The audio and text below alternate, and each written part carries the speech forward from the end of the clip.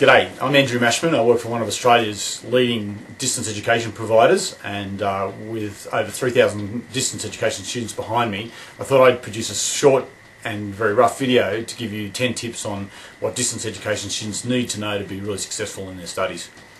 First one of those is that first tip is lecturers and students. There's lots of diversity both across the lecturers you might have in your subject for your university or private college, and amongst students that might come from literally all over the world to study. And when you're dealing with a lecturer and when lecturers are dealing with students, they have to have a lot of empathy, and they try to have as much understanding as possible about individual students, and students should try to have as much understanding as possible about individual lecturers' environment that they have to work in, and the environment they'll be marking your papers in, and the environment that they'll be communicating with you, etc. So think about what your lecturer is doing, and lecturers always think about what their students are doing. And sometimes it helps to communicate the issues in your life which impact the way you study. So just think about that, empathy for both lecturers and for students on that one there.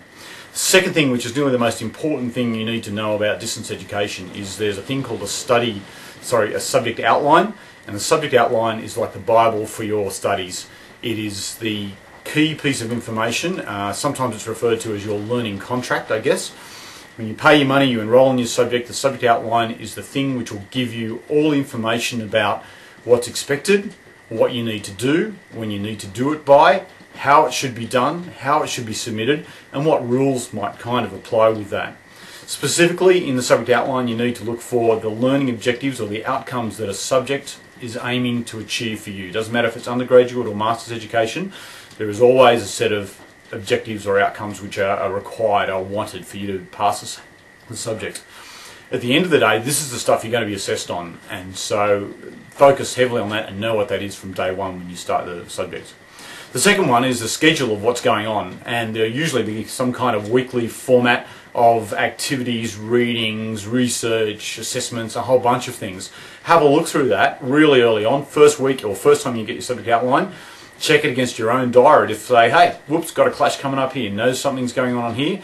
Work out how you can fit it in with work, travel, family commitments, all the things that you might have going on. If it's on there and you've got a clash, get in early and make arrangements to have some flexibility around that date. With lecturers, the minute you've left it to the last minute or past the due date, you're usually in dire straits, and you're usually not going to get the kind of sympathy you need to have.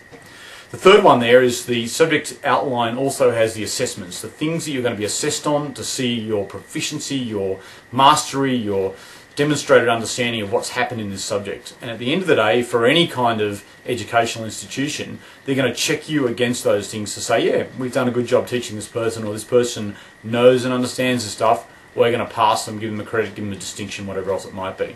So look early on at the assessments, the number of them, when they're due, the format they're due in, all those kind of things, so you've got a good understanding.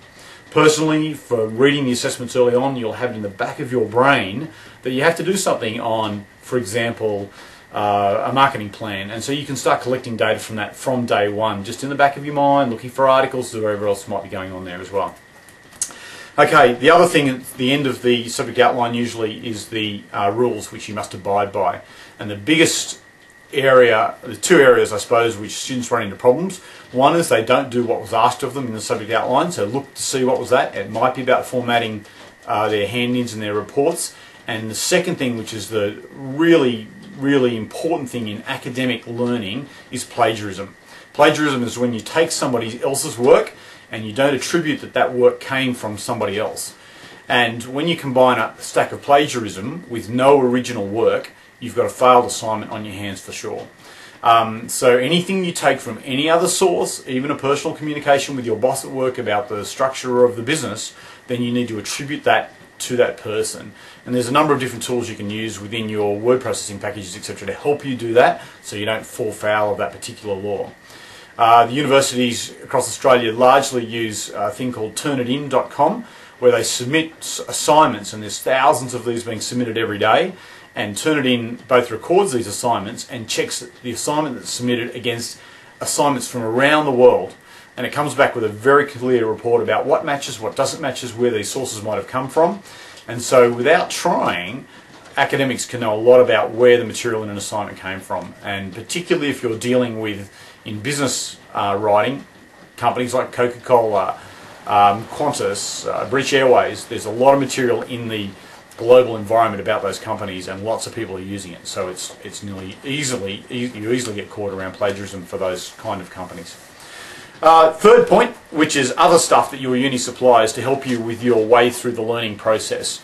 Key things that you'll need to know about there, and you must get up to speed with, is whatever learning platform they're using, Sakai, Blackboard, the use of electronic forums, wikis, recordings, blogs, all those kind of things. If they're available for your subject and the lecturer or your academic has put them in place, it's likely that they want you to use them and to participate and be seen to be participating. So make sure you're able to connect to the internet to do those kind of things at an appropriate speed to be able to leverage the kind of information that's available on those sources, and be using those. You may not be confident enough to want to comment on those kind of things, but even in the background, academics are watching which students connect to be there and access resources and those kind of things. So make sure you get involved in the material that's on there for you. The second thing is the study guide. This is often a hard copy or an electronic booklet of readings, activities, material threaded together and written by your academic, which will aim to step you through the subject that you're studying. Again, it's often broken down on a week-by-week basis, how you're supposed to be transitioning through the subject. So make sure you know what's in there and you read it. Certainly in my experience, some of the study guides you'll go, holy cow, they're massive, it's big, I cannot read all that in 13, 16 weeks, whatever else might be going on.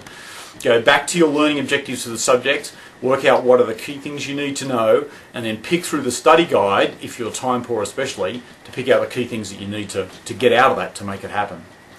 Any other resources which are made available by the university you should look at. Again, academics do not make material available for their own enjoyment. They usually have got some underlying benefit to help you through the course. So vodcasts, podcasts, WebExes, GoToMeeting sessions, residential workshops, all those kind of things are all to add value to your learning experience.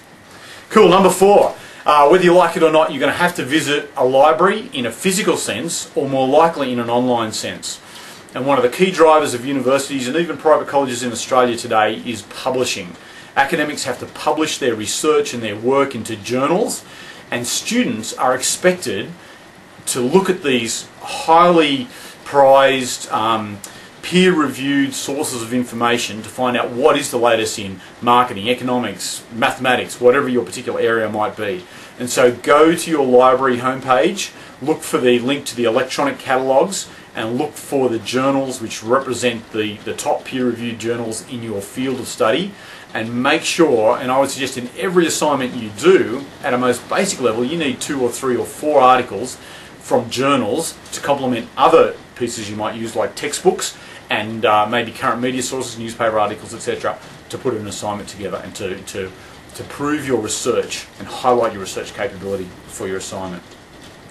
The second one is Google Academic, and Google has a separate screen. If you click on the More button up in the top left-hand corner, you'll find there's an academic profile. Every day there's more and more academic journal-based articles available in that media, and use them. Again, it's simple as Google Academic, and then straight into search for a strand about economics in a global financial crisis, for example, and you'll get a bunch of hits straight off the bat to do it. They are extremely credible sources usually, and they are far better than my third point here, which is things like Wikipedia. Wikipedia is probably growing in credibility in some cases. Certainly in academic circles it's not highly regarded at this stage in every circle for sure. And then things like Business Dictionary are unreviewed, people's vague concepts of what ideas might be, so be very careful about other online sources you use to get information for your submission.